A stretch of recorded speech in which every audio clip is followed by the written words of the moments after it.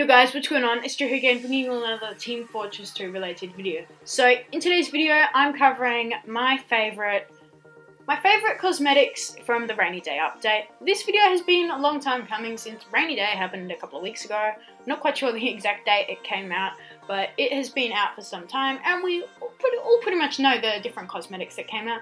But I'm just going over the ones I think are the best looking and that were the best additions to the game.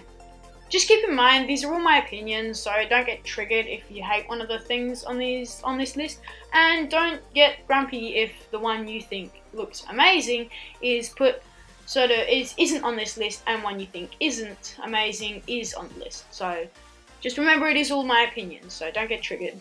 And this list is the top 5, so it's literally just the concentrated ones which I think are the absolute best. And some of them will be, all of them will be affected by my taste in cosmetics. So if you will disagree, let me know in the comments below.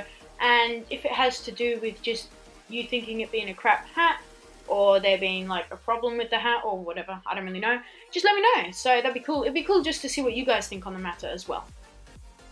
So before you guys say cringy edgelord, I really like the cleanness of these cosmetics, and it's just my taste of cosmetics, so don't judge. This hat is the War Hood, in case you haven't already noticed by the picture on the screen, and it comes in at around 12 ref, which is quite a bit, but then when you look at the actual buy orders on sell orders, I'm stupid, on backpack.tf, there are people selling it all for about 10 ref, and you're not really going to have to pay 12 ref for it. Also, there are people selling it on the community market for about 75 cents. So it's really not that expensive, and I think just one tip, it looks really good with the dead of night. Now this cosmetic is really cool, but it costs about a key. Also it's multi-class, and it is the airborne attire. And I think it looks really cool. On the heavy it looks kind of like the dead of night, but it has all like the heavy symbols. It's just a really cool cosmetic. And it can be worn on the scout, the heavy, and the sniper, and I think the soldier, but don't hold me to that. I'm not 100% sure. Either way, it can be worn on quite a few popular classes. So that's a pretty cool perk it has to it. And here we have the field practice, which is the only medic cosmetic in this update, which I wasn't annoyed at, but you know, it would be nice to see some more love to the medic. And I think what this hat does, it looks kind of like the Bills hat, for those of you that like the Bills and only really play medic. And I really like the headphones that get put on it. And it gives Medic the sort of in-command sort of feel which he gets given throughout pretty much every TF animation there is. The Medic is always seen as a sort of man who knows what he's doing, and he's pretty much in charge of running the team. Also comes in at 6 ref for 55 cents on the Steam market, so it's pretty cheap too, which I think is pretty good as well.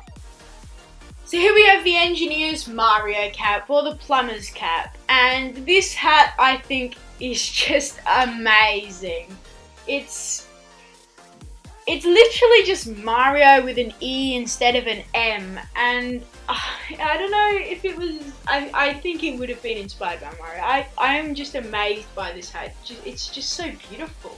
Although it has one colossal downside. It costs 6 keys or 10 bucks, which is cheaper. I don't know why everyone says trading is cheaper. Steam community market, 10 bucks. Voila. Cheaper than 6 keys. Anyway, this hat is just amazing, and to be honest, if I had the 6 keys right now, I probably would already have it in my inventory, and I would no longer have those 6 keys.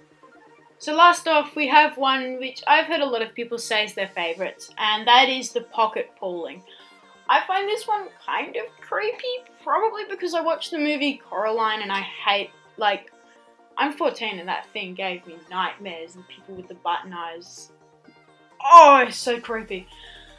It's so disturbing, and this thing is so creepy. Why the scout carries around a doll of the person he has a crush on, that is just like actually disturbing.